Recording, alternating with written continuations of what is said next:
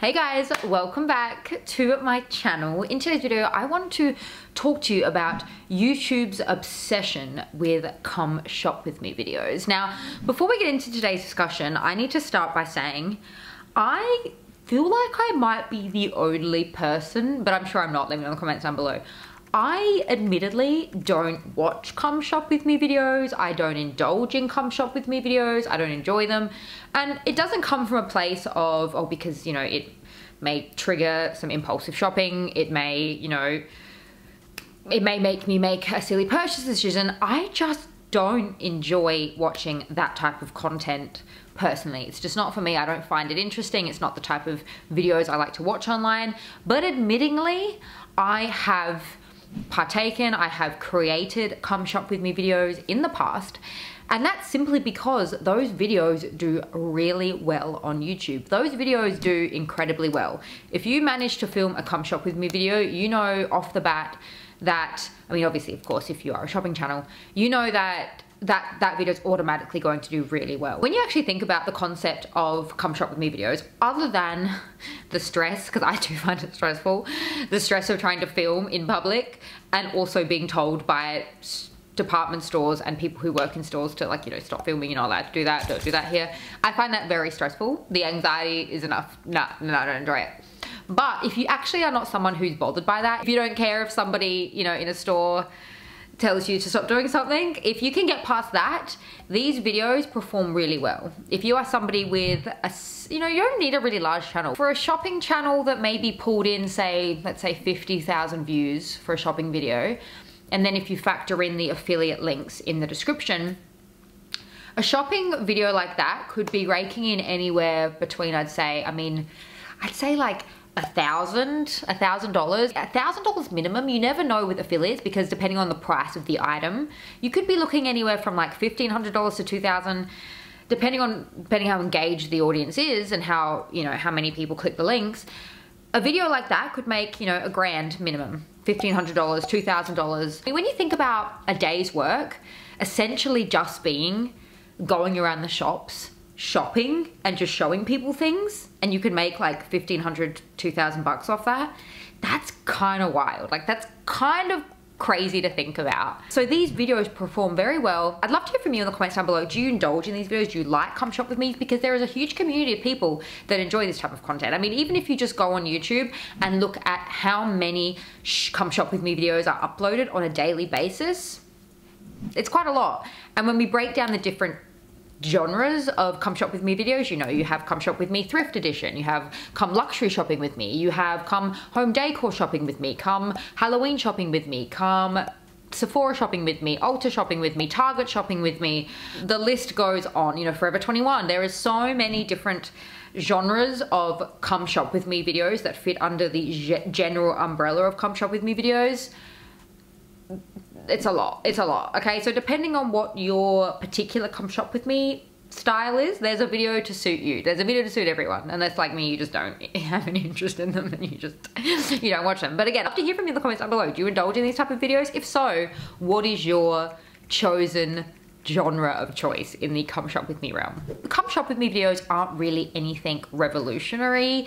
They're basically just the modern version and YouTube's version of QVC, or the home shopping channel. The concept was first popularized in the US in the 1980s when Lowell Bud Paxson and Roy Spear launched a local cable channel known as the Home Shopping Club, which later launched nationally as the Home Shopping Network.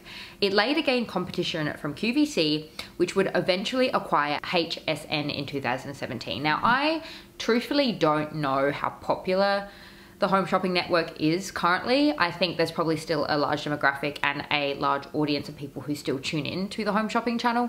But I think for Gen Z and millennials and maybe even boomers, is that the next one over? I don't know. Anyway, for people around my age bracket, I think that YouTube's Come Shop With Me is basically the modern home shopping network. Just to point out a few comments that I managed to find from a variety of different Come Shopping With Me videos, I think it gives a really good indication as to why these videos are so popular. These videos make my day. I'm a shopaholic but don't always get time to go, so I live my shopping life through these. thank you.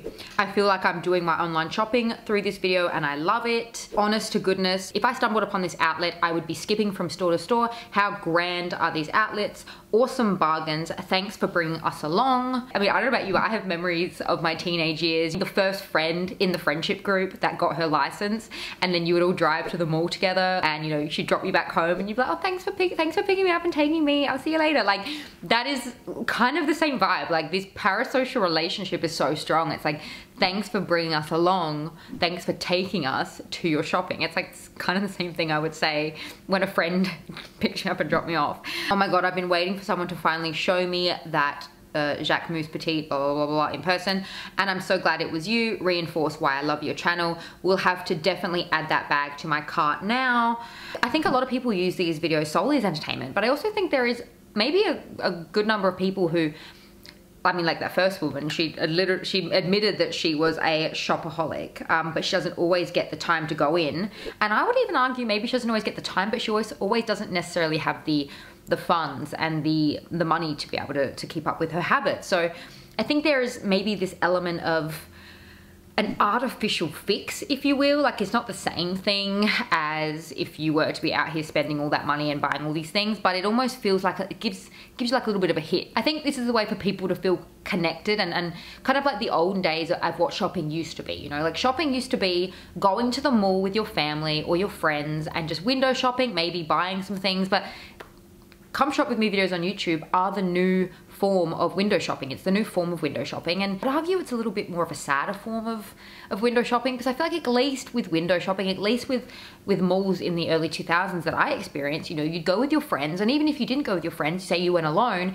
you were at least surrounded by people, you know, you at least had some of that human interaction, whether you wanted it or not, you know what I mean? Like, you'd go into a shop and someone's like, hey, how are you? And sometimes you're not in the mood for that, but I'd argue that in this day and age we're living in, you know, sitting at home, there's obviously so much more convenience in just sitting on your couch looking at a mall through a screen, but you definitely don't get as much human interaction, and you definitely don't get as much exercise, as much like movement. You know, that movement and that human interaction is a good thing.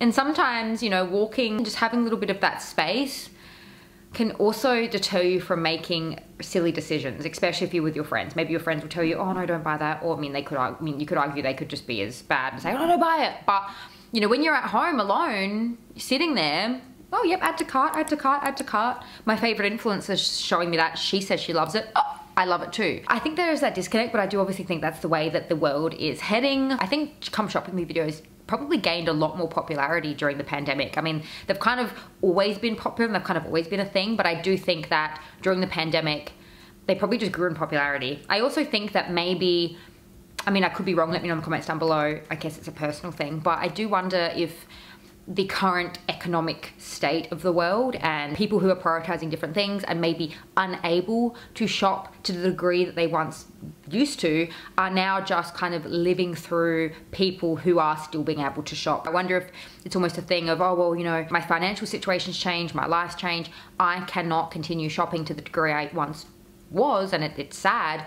So instead, I'm gonna watch other people shop and kind of fill that void in that way. People are no longer restricted to their local malls like they used to be. Before social media, you would just go down to your local mall and what you saw was what you chose. It's kind of what you had the pick of. Whereas now in today's day and age, we can see a variety of different online retails. We can see a variety of different options. And I would argue from all over the world, you know, when you look at come shop with me videos, you see stock that maybe you don't have in your country, or you see options of things that maybe you didn't even know about, and then you go online, you're like, oh my God, they have an online website. Oh my God, they ship to my country. Awesome, add to cart, let's go.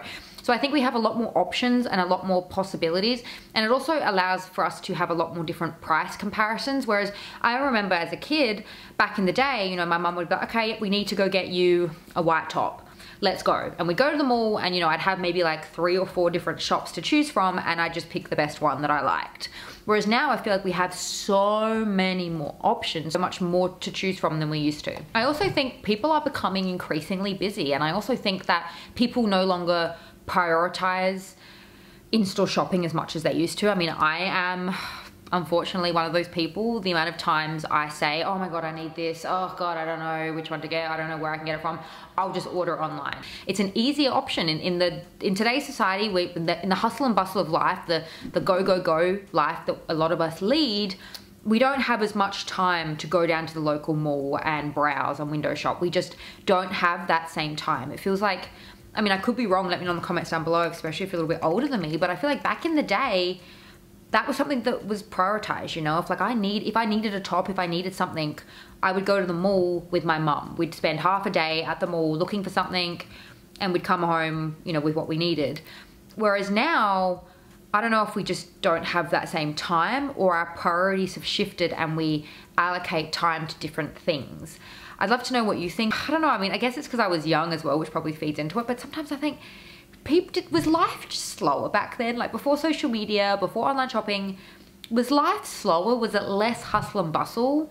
Or is it now that I'm just an adult and I look around and I think, wow, is this how my parents felt? Like was life just so bang, bang, bang, go, go, go all the time? But I definitely think that it's part of the reason why people aren't shopping in malls anymore. Come shop with me's are more appealing. I mean, I would argue that they're more for the demographic of people who have the luxury of sitting down, relaxing and really soaking in that entertainment as much as they can. If you're a mum, you know, of 3 kids and you work 40, 50 hours a week and you're trying to support and also take care of your family and also do your house duties, I don't think that you're probably one of those people that's sitting down, you know, every night watching a 40-minute come shop with me.